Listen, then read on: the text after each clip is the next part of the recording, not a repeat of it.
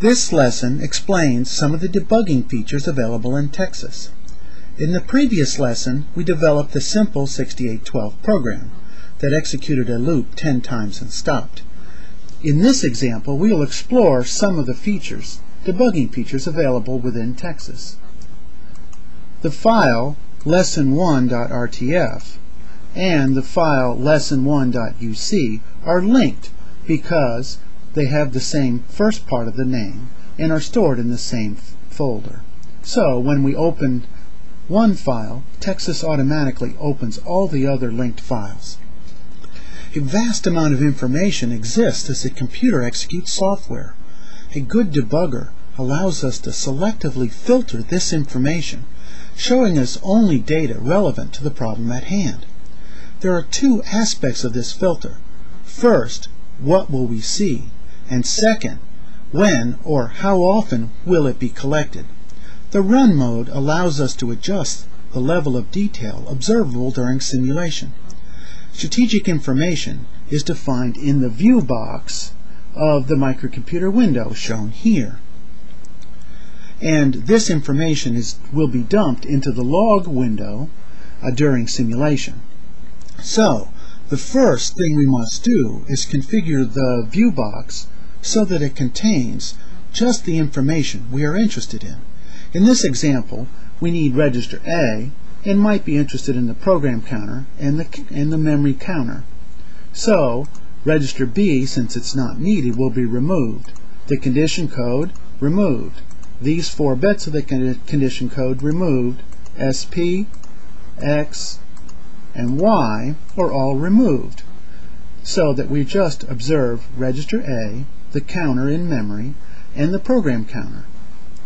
Let me assemble the program so this information is a little clearer. Again, to assemble, we click on the source code and execute the assemble command, which converts the source code into an object code, creating the listing file here and putting the object code, the machine code, into the program memory. The second thing we can do is specify the format of this information. For example, if we wanted to see this number in 8-bit unsigned decimal, we could use the D format. If we wanted to see the contents of memory location 4000, we could type in a number here. I don't want to change it, so I'll delete that. And then in this box, I can produce some of the various formats. For example, plus D is a format showing the information as an 8-bit signed decimal. Little h is 8-bit hexadecimal, and capital H is 16-bit hexadecimal. The other thing I can do is specify a number before the format. For instance, 5H will show this memory location as 5 8-bit unsigned hexadecimal values, shown here. I'm not really interested in 4000, so I'm going to delete that. A full list of the formats can be found in the help system associated with Texas. Let's go on. We can also use the microcomputer window to change information. And one way to do it is to click on the thing I want to change. For instance, if I want to change the counter, I can change it. And then I enter the new value that I want in the data window and type enter or click enter. That changes the value. Next, I want to show you the various run modes. I'm going to tile the windows here so we can see them all. And again, the program has been assembled. And so if I hit the go button, then the program will run and eventually it stops. A lot of information has been dumped here in the log window. So what I want to do is selectively turn off the 3 aspects of the run modes so that we can see what each does. So first I'll turn them all off. Cycle view, instruction view, and log record. To clear the log window, I'm going to type Control A, Control X, and now when I hit reset and I run the program, we see it run, but nothing was stored into the log window. This is the minimal amount of information, none.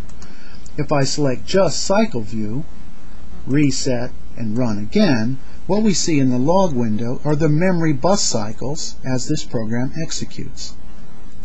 I'll clear this window, Control A, Control X, reset, and I will just set instruction view. Turn off cycle view, so we just have instruction view selected. Okay. And now when I go, what we see is a list of instructions as they were executed here from the top of my program down to the bottom. Alright, clear this window, Control A, Control X, turn off instruction view, turn on log record. Okay, so now what we have, reset and go, we have the information up here in the ViewBox is dumped after each instruction is executed. So we've seen the three aspects of what we can dump into the log window. Next, let's control when it's dumped into the log window. The first way we control it is by setting the simulation speed, which tells how many instructions are executed per screen update. So I could execute 5 instructions and then dump something into the ViewBox. The second way, which is a little more effective, is to set a scan point. Okay, a scan point's like a breakpoint, except it doesn't stop. Scan points are very powerful, and so I'll show you how to create one. The first thing we do when we're using scan points is to shut off the automatic dumping into the log window. Again, I'll clear the one. Control A, Control X. Okay? So no information is going to be dumped as it executes.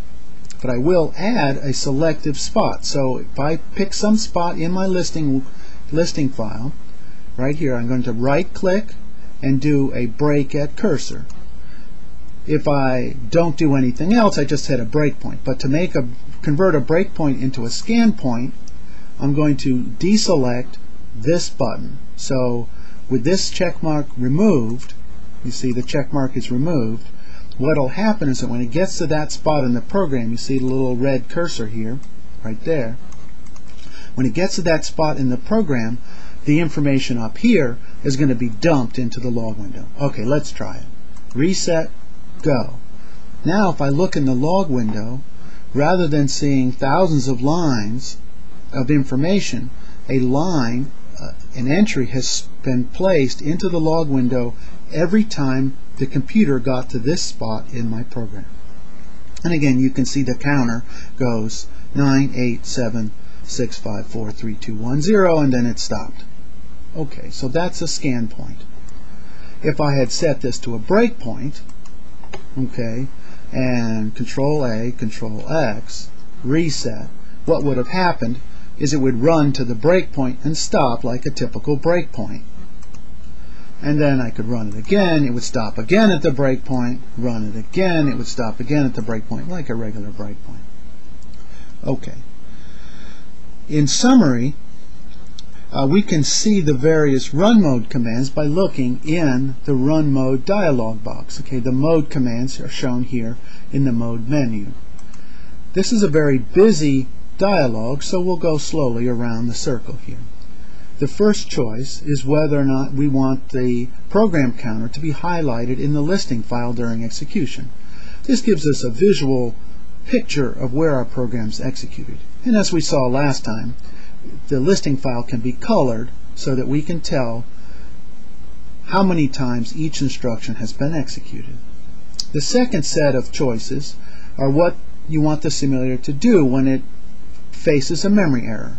Like if you program inadvertently accesses an illegal memory location, typically we're going to want to halt. That's a mistake. Or if you try to read from unprogrammed ROM or read from RAM that has not been written to, or you try to write to ROM, these are all the various mistakes that your program might make. And in this case, since they're all checked, those mistakes will cause the software to halt. We've already seen scan points and breakpoints. Again, this is a choice what we do when we get a breakpoint. When we get to a breakpoint address, should you stop or just scan, which as we saw is adding an entry of the ViewBox into the log file.